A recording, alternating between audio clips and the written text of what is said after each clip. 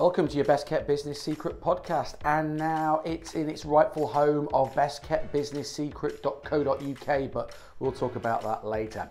How are you doing? Seriously, how are you doing? It's June the 1st today, and things are changing. As we speak, people are slowly coming out of the isolation of the pandemic to reopen their small businesses and offices. But is it just me that feels that there is something in the air, that there are two camps, and the people in the first camp don't want to admit they're there, but they certainly are.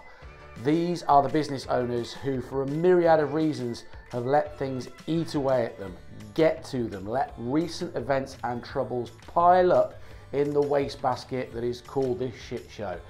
So let's talk about what's going on and how you can beat the worry and the fear of doing business in the new norm with a system that the legend that is Brian Tracy came up with and made so simple even I can follow it.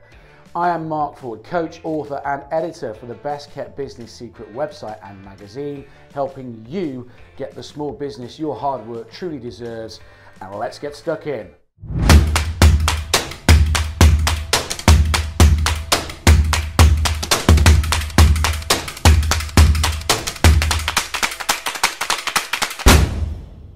So today is June the 1st. Today, some of the lockdown restrictions that have plagued our lives, let alone our businesses, are relaxed. And over the last few days and weeks, I've noticed some distinct splits in the mentality of the small business fraternity. There are those that are raring to go, looking at this as an opportunity and are going over the top to get their businesses back on their feet and trading again. And there are the others where fear and anxiety about the future seems to be paralysing their decisions, their activities, and just plainly getting on with it. Overcoming fear is essential to your success. The future belongs to the risk takers, not the security seekers. Life is perverse in that sense, I guess, and the more you seek security, the less of it you have. But the more you seek opportunity, the more likely it is that you will achieve the security that you desire. Go figure. So stop worrying and develop courage for the future. Now, one way to stop worrying and get the courage to begin is to plan and prepare thoroughly in advance. Set some clear goals and objectives rather than just gather information.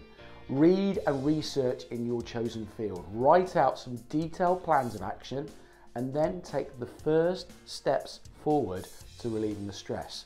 The second kind of courage is the courage to endure, to persist, to stay at it once you've begun. You see, persistence is a form of courageous patience, and it is one of the rarest forms of courage.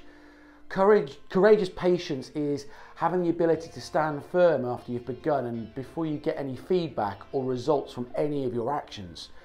To plan your work and work your plan and persist persistently in the face of disappointment and unexpected setbacks. You see, we live in a world where everything is almost delivered on a plate nowadays. Next day delivery or the same day delivery. We've been conditioned so that the fact that over the last 10 or 11 weeks, we've had to become patient. It isn't a bad thing, you know.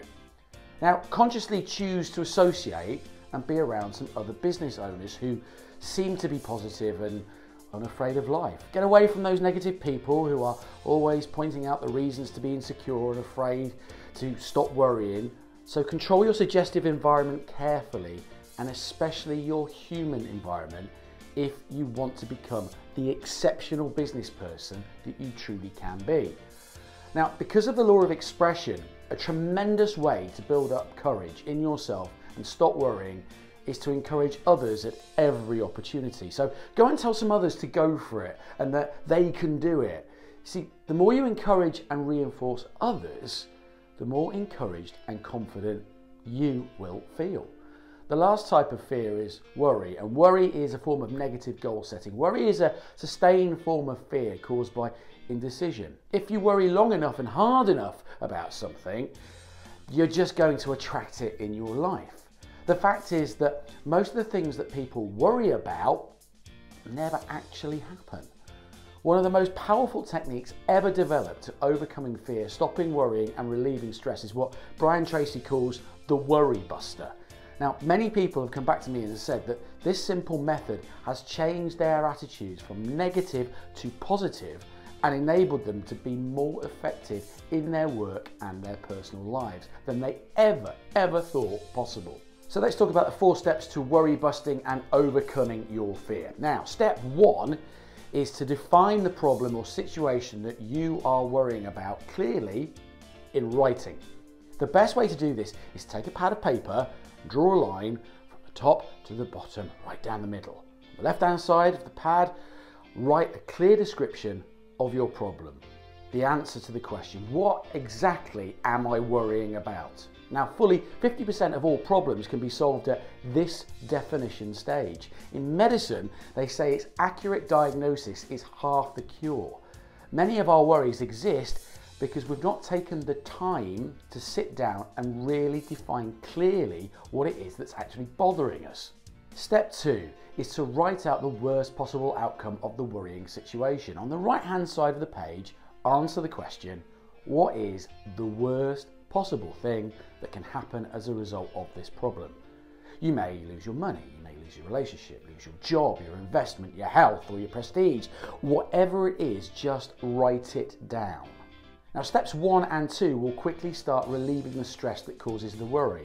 What we have found is that it is resistance to facing the worst possible outcome that causes most of the anxiety and the stress associated with worry. Now, once you've written down the worst possible thing that can happen, you'll find that you will slowly stop worrying. Step 3 is to resolve to accept the worst possible outcome should it ever occur. Just say to yourself, well, if it happens this way, I'll just learn to live with it. Once you've resolved to accept the worst, should it occur, you no longer have anything to worry about. All the stress caused by denial, by refusing to face what the worst could be, just suddenly disappears. Step 4 is to begin immediately to improve upon the worst. Having resolved to accept the worst, should it occur, now think of everything that you could possibly do to make sure that the very worst doesn't occur. Once you stop worrying and have resolved to accept the worst, your mind will become calm and clear and capable of creative thought. By overcoming fear, you are now in a position to do, well, something incredibly constructive. Begin relieving stress and take some action. Now, the mastery of overcoming fear and the development of courage are essential prerequisites for a happy, successful life. You can systematically train yourself to the point where if one day when someone asks, what have you always wanted to do but have always been afraid to attempt, you'll be able to answer, nothing. You will eventually reach the point where your fears have diminished to such a degree they are no longer playing a major role in your decision making.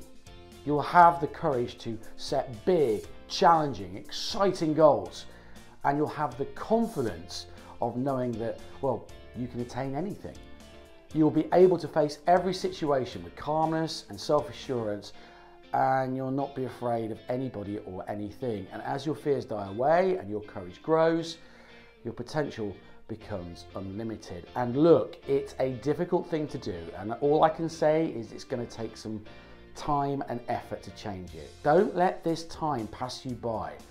Otherwise, there's a very good chance that you'll be sat at the end of your bed, the end of your sofa, or in a socially distanced park somewhere, and wish you'd mustered the strength and the power to do what you need to do to get you through this.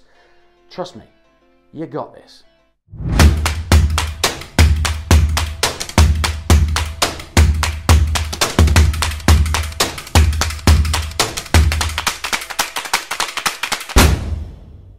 And that's it for this episode of the podcast, helping you get the business your hard work truly deserves. And now it's in the new home, which is the new website, which is bestkeptbusinesssecret.co.uk, where every day we'll be sharing practical ideas, thoughts, strategies, interviews, blogs, videos, and so much more for all you small business owners. Download our free online magazine and get the business that your hard work truly deserves. I have been Mark Ford. I am the original Best Kept Business Secret. And guys, best of luck. I'll see you on the other side.